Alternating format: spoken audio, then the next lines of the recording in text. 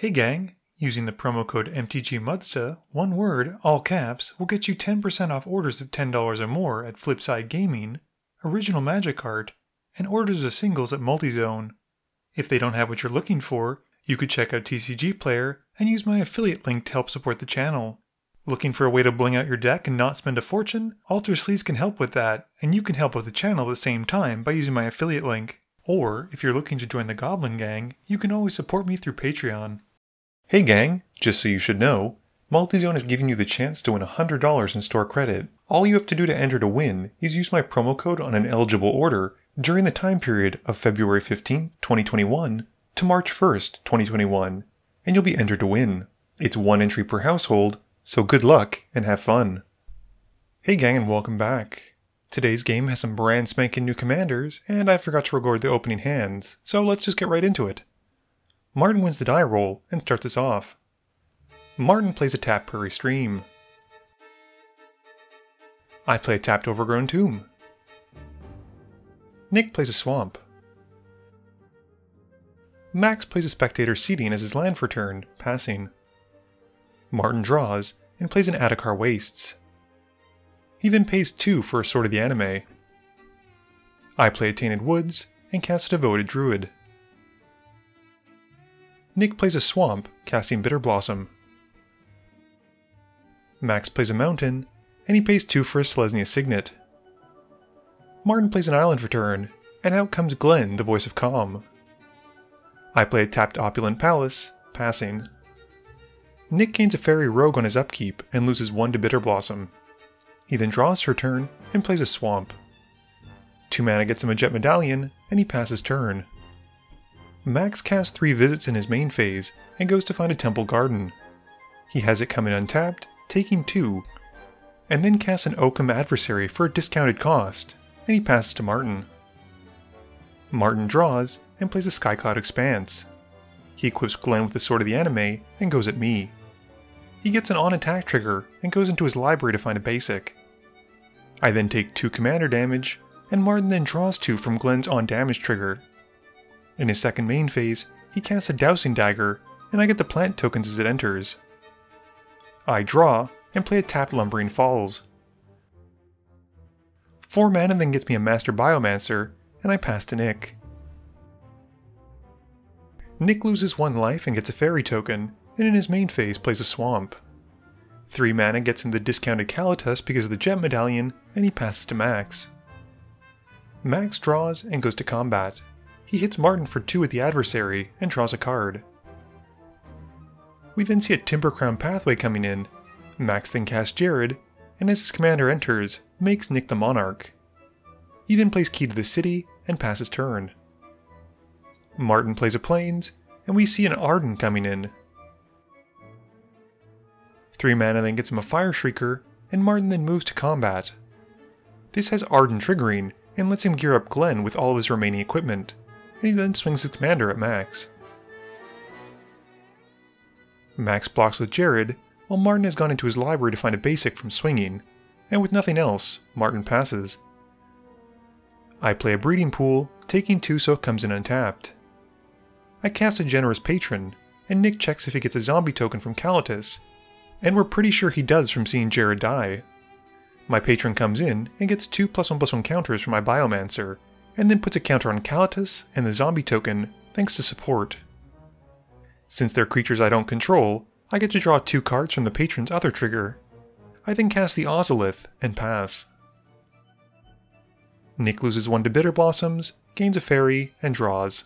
He plays Thespian Stage, and brings out Keskit in his main phase.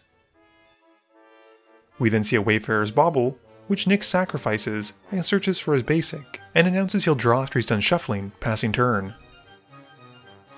Max's main phase has Marisi, Breaker of the Coil, come in, and he goes to combat. He swings the Oakham Adversary again at Martin, dealing 2. He draws a card, and Martin creatures are now goaded. Max then plays a Sunpetal Grove, and passes to Martin. Martin plays a Plains, and casts Steel of the Godhead targeting Glenn. I respond with Delay, suspending the aura basically.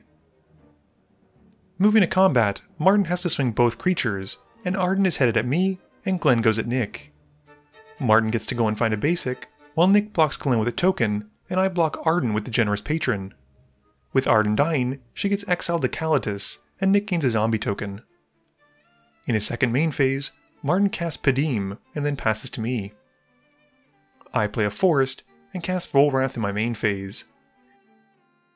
He comes in with 2 +1/+1 counters, and I then move to combat. I put the -1/-1 counter Volrath puts out onto Glenn, and I draw from the Generous Patron. I then move through my second main phase, and pass turn. Nick loses 1 again, gains a fairy, and then draws for turn. He plays a swamp for turn, and casts the other half of his partners, Nadier. Nick then goes to combat, swinging Calatus at Martin, and dealing 4 while gaining 4. He passes, and draws at the end of turn. Max draws, and goes to combat as well. He swings Marisi at Martin, and the adversary at Nick. He activates his key, discarding Aurelia, to make the Oakum unblockable. Martin blocks with Padim, and Nick takes 2, with Max becoming the Monarch, and drawing from the adversary trigger. His Monarch token looks remarkably familiar, however, and once that's all done, Max then casts a Sunbird's Invocation, and passes. Martin casts a Sword of Vengeance, and gears up Glenn.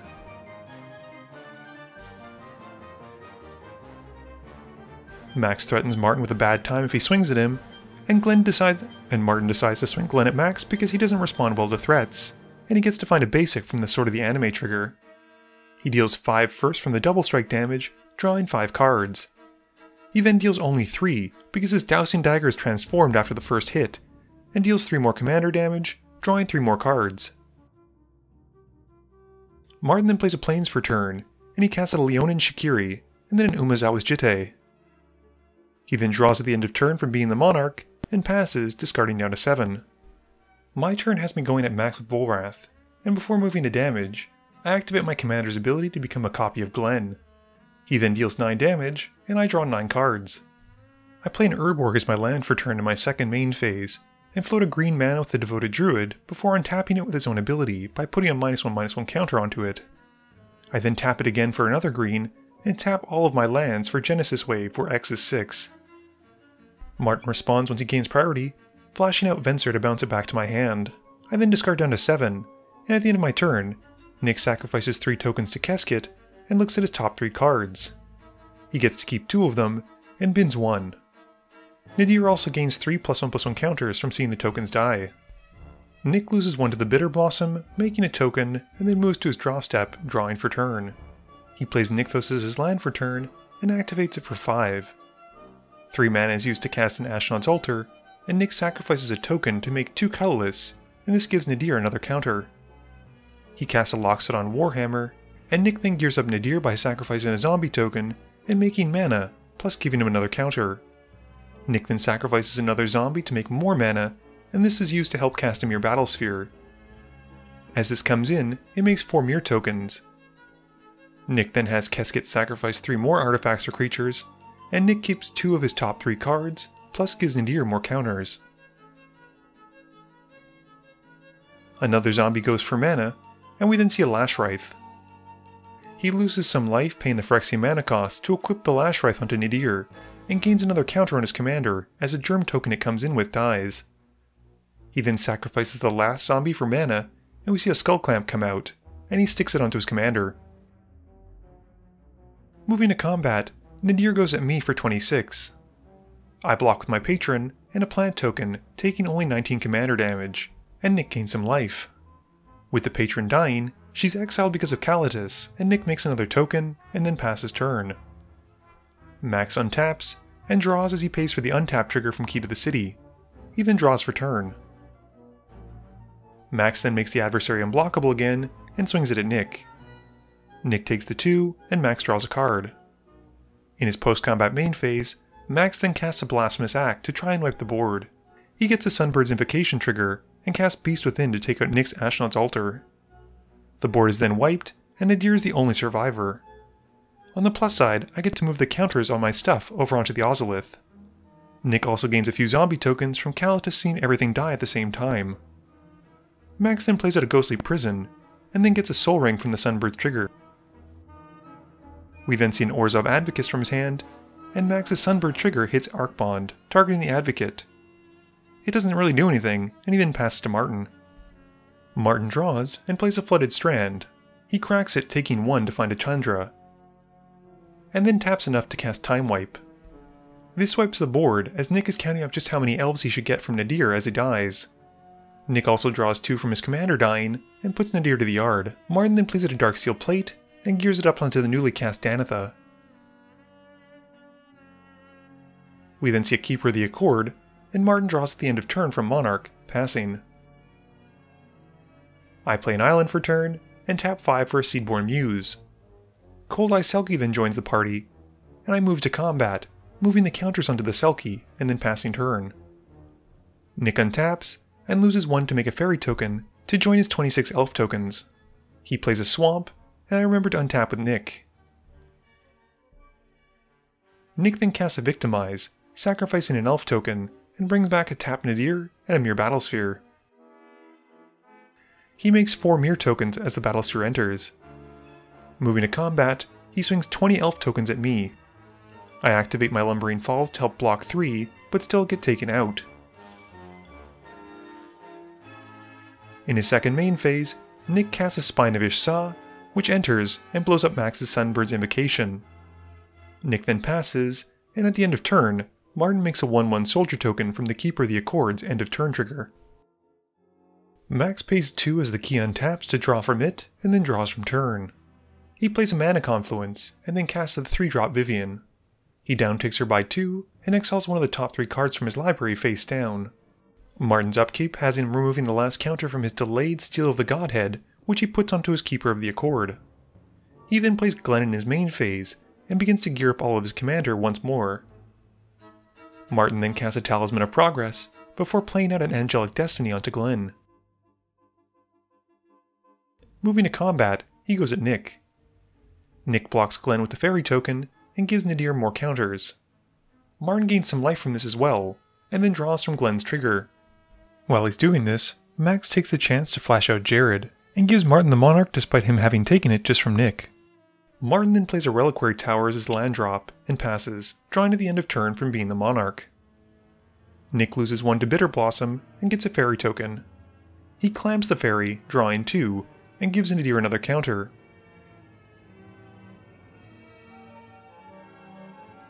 Nick then clamps an Elf, draws 2, and gives his commander another counter. He's drawn a lot of lands, and clamps another one, doing the same as before.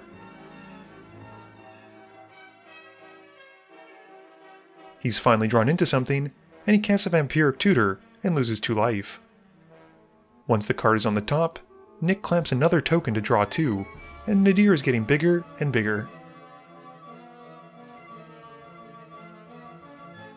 We then see Nick resolve a Mutilate, which will give all creatures -8/-8 until end of turn. Nadier gets even bigger this way, and he's also made the way clearer. Nick then pays 4 life to gear up Nadier with the Lashwraith again, and he swings to take out Martin. Nick then draws at the end of turn. He then moves to discard, showing us that only 2 of the cards in hand are non-lands. Max asks how huge Nadier is, and it's like 36, and Max then plays Protector of the Crown, becoming the Monarch as it enters. He then casts out a Mael's Aria, and passes, drawing at the end of turn. Nick loses 1 life to get a fairy, and draws a card. He clamps it, drawing 2, and pumping his commander. Nick then casts a Marionette Master, and fabricates the tokens instead of putting +1/+1 counters onto the Master. Nick then moves the Lashwraith onto the Marionette Master, and clamps a token. This lets him kill the Protector with the Master trigger, and it leaves Max wide open for the lethal swing that's coming his way from Nadier. Game review time. So I think we saw some pretty decent showings from Glenn and Keskit and Nadier. Martin seemed to have a beautifully lined up hand for the early game, and he was able to get some ramp and card draw by attaching the Sword of Animus to Glenn, and it seemed to get him into a good position early on. Unfortunately, with most Voltron decks though, as soon as you lose the creature that has everything equipped to, it can be very expensive to get that going again. While unfortunately it seemed like Nick's deck was slow to get going, once it did, it was firing on all cylinders. He was getting tons of tokens, and the Skull Clamp really helped him smooth out his draws, even though he did draw into a bunch of lands. I don't think any of us, Nick included, was expecting the deck to work as well as it did, and it was a happy surprise. This was the last game my Volrath deck played before I turned it into Ramos Mutate. Unfortunately, we're not going to see very much of it again, except for probably some old videos that I've got lying around. I do hope that Max keeps his Jared deck. I don't feel like we've really seen the full potential of it. It seems to be based around making his commander huge, and then bashing face. And I always enjoy seeing those kind of decks go off. Please be sure to tune in every Monday and Thursday at 11 AM Eastern Standard Time for a guaranteed new video. You can also follow me on Twitter at MTGMudsta. You can find me on Facebook at facebook.com/mtgmudsta. And lastly, you can check me out when I stream at twitch.tv/mtgmudsta. This video is brought to you in support by my patrons. If you're looking for a way to help out the channel, please be sure to visit the link below. Thank you all for watching this video, and don't forget, friends are just opponents you haven't eliminated yet.